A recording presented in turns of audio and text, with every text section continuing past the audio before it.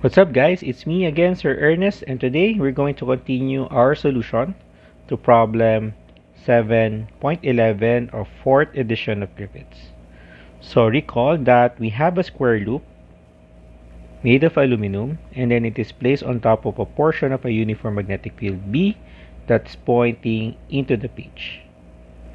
Okay, and then we allow this loop to fall under gravity.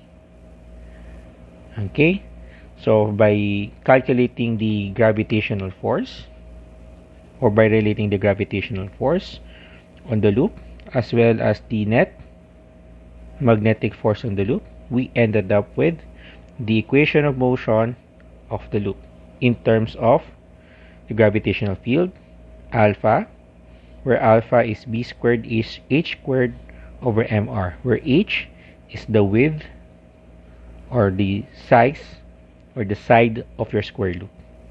B is the magnetic field. This is pointing into the page. So right now we're going to find the velocity of the loop as a function of time, and we will calculate how long does it take to reach say 90% of the terminal velocity. Okay, so in order to calculate the velocity as a function of time, we will solve for the equation of motion of the loop.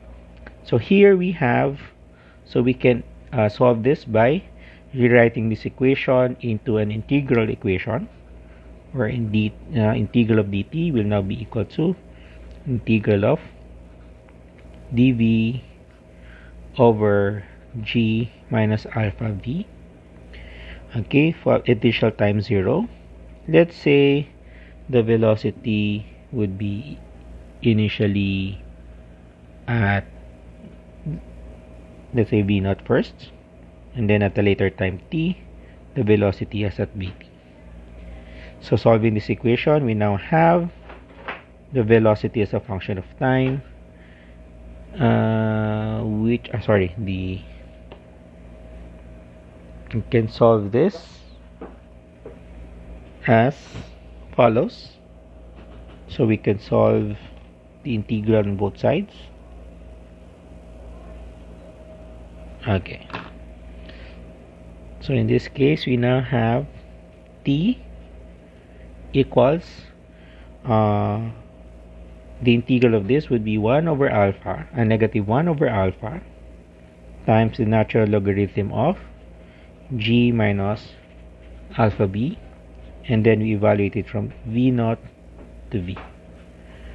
Okay, so in this case we now have negative 1 over alpha times a natural logarithm of g minus alpha v divided by g minus alpha v naught.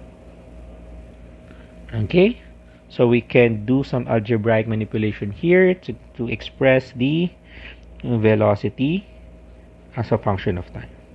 Of course, you can do that later. You can do it right now. Just pause the video.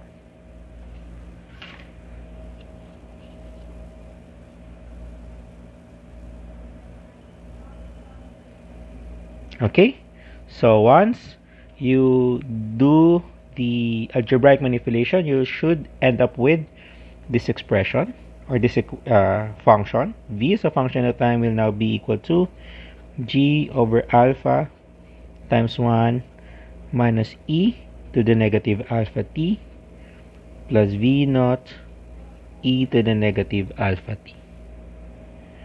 Okay, now let's assume, now if, for example, the velocity at time equal to 0 will be 0, so that means started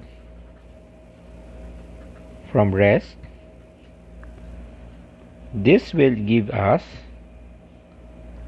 this expression. Okay, so v naught will be equal to 0, so that means the velocity as a function of time will now be equal to g over alpha times 1 minus e to the alpha t. Or in terms of the terminal velocity we calculated earlier, g over alpha is the terminal velocity, so this is vt times 1 minus e to the negative alpha t. So this is the velocity as a function of time. Now to calculate how long will it take for the velocity to reach 90% of the terminal velocity. So here we're going to set some conditions. So we need to set that for v over vt. So this is the fraction at which the v reaches the terminal velocity, and this should be 90% or 0.9. So from here we can see that v over vt will now be equal to 1 minus e to the negative alpha t. So in this case, this becomes 0.9 equals 1 minus e to the negative alpha t, or e to the negative alpha t is now equal to 0.1 or 1 over 10.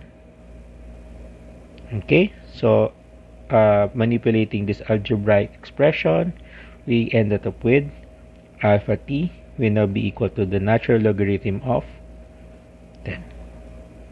So therefore, the time to take to reach 90% of the terminal velocity would be 1 over alpha times ln of 10.